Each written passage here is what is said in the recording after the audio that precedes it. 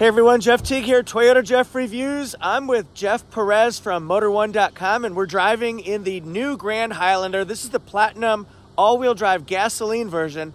We're gonna get some video inside, outside.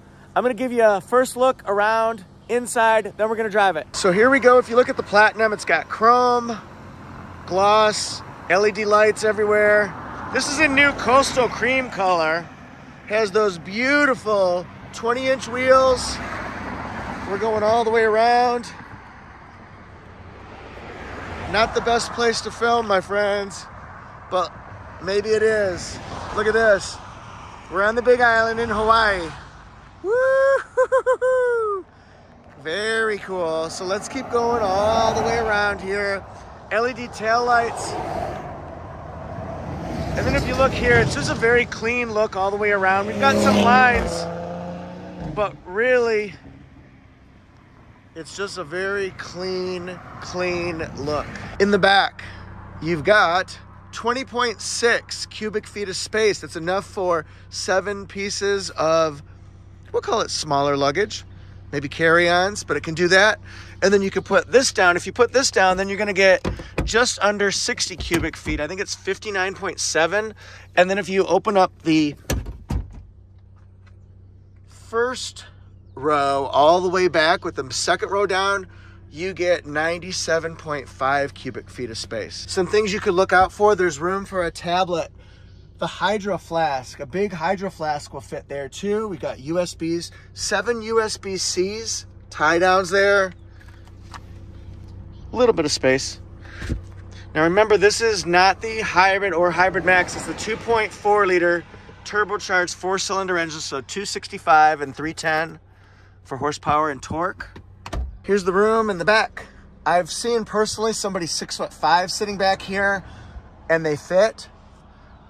In the ads for Grand Highlander, a 6'2" grandfather sat back here with his family, looked very comfortable. So you can put the seat forward like this.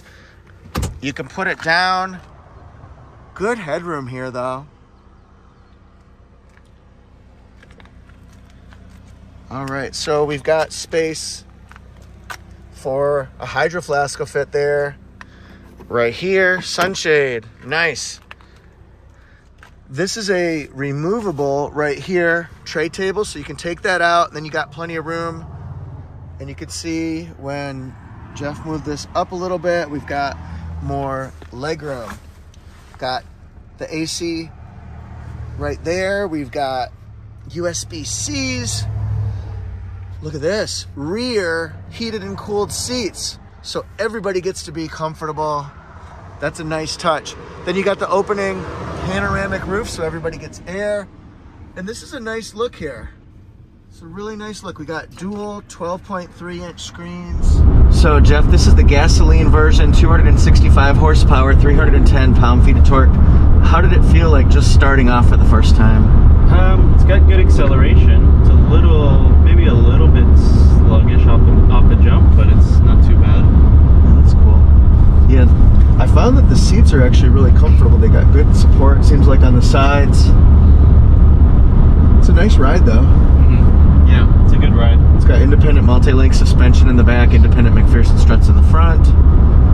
What else can we talk about? If this is the gasoline version, then this would be the direct shift 8-speed automatic.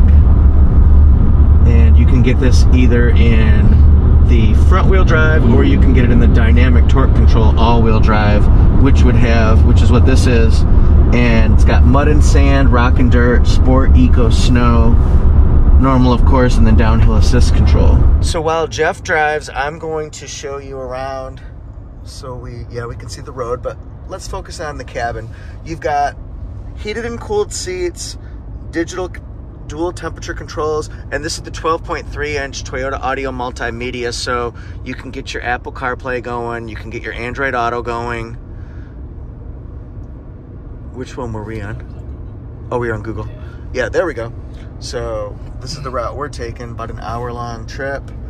It's got easy-to-use controls, leather-wrapped steering wheel here. This is the 12.3-inch digital gauge cluster here, and you can change your theme so it looks different, your styles, sporty, casual, smart, normal, that kind of stuff. We've got wireless charging here. I also like that it's got a spot up here to put your phones. Lots of storage here. Toyota wanted to make sure that we knew you could put a pretty thick Hydro Flask down here. You can see the faux wood grain trim.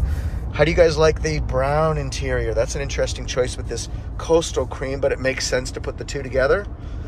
Here we've got mud and sand, rock and dirt, eco, sport, snow, downhill assist control.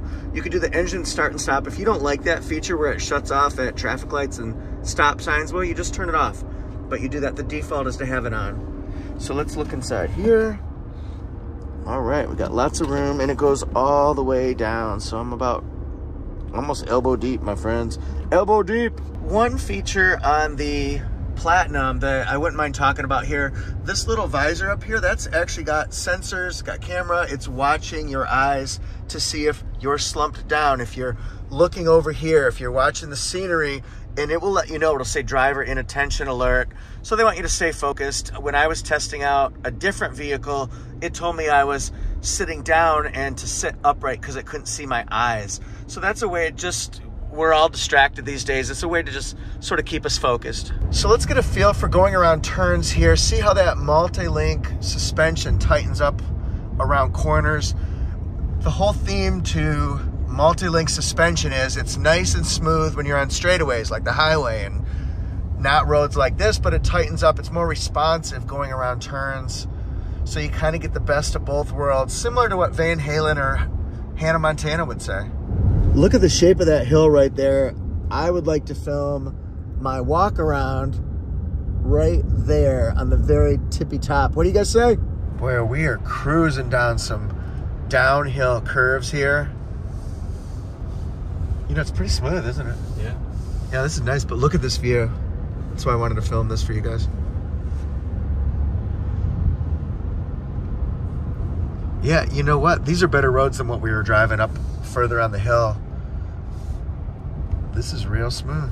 All right, so let's just start.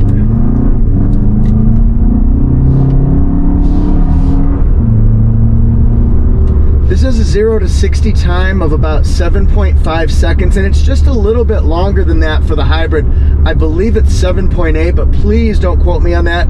So if you want to go with similar power but better gas mileage, you could consider the hybrid option. Maybe that's the way to go for you. But for me, this one, I like how it drives. Now, these roads aren't exactly the most even roads.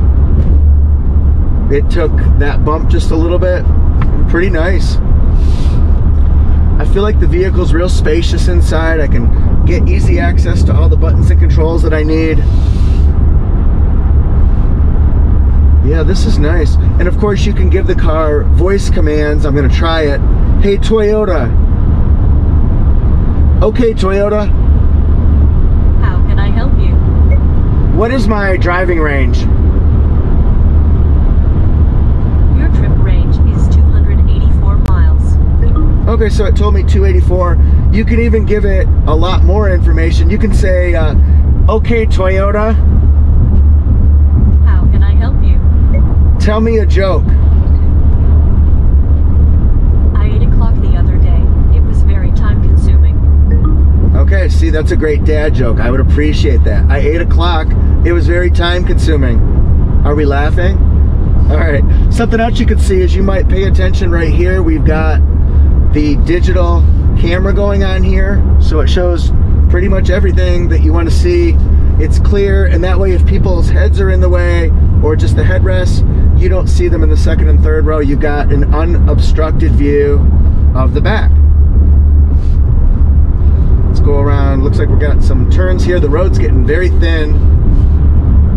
And you know, I have a wide car. I've got a longer vehicle. It's 6.5 inches longer than regular Highlander. But it feels like it's in control of the road. I don't feel like it's too huge for me, or maybe for my wife, or just anybody riding in it. You have control of the road. You are the captain now. Yeah, this is good going around some turns. Doesn't feel labored at all by any means. The one thing I'd say is if you want power, I would go with the Hybrid Max Platinum, because that gives you 362 horsepower and 400 pound-feet of torque. Now that's a view. It's pretty cool, right, Jeff? Yeah. So what's it like sitting in the passenger seat? What are your observations?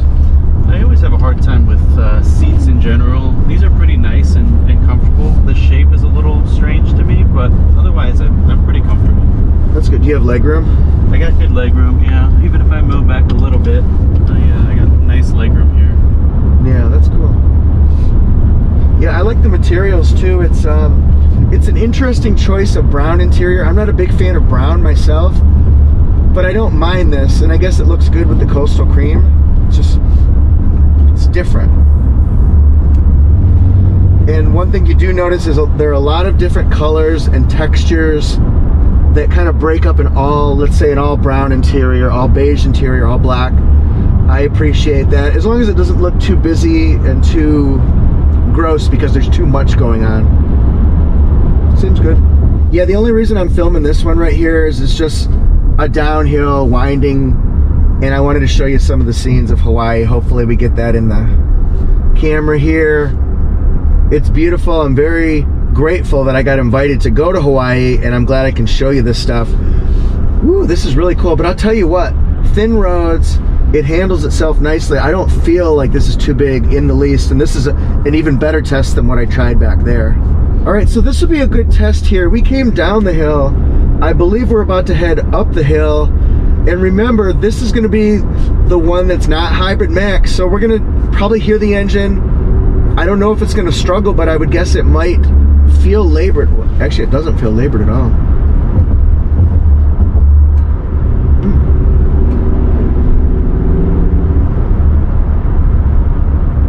God, I'm gonna get motion sick. No, Jeff, your impression might be completely different, but I did not feel like that one struggled. I expect it was going to struggle, and granted, maybe the hill wasn't as steep as I remembered going down, but I didn't think that was bad. Yeah. I was kind of surprised by that.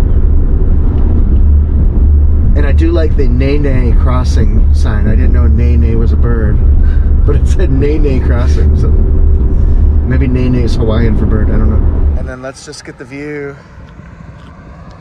from the back. And then let's get the view here. How do you like this? Thanks so much for watching. What do you think of Grand Highlander? Are you a fan? What jumped out at you? See you next time.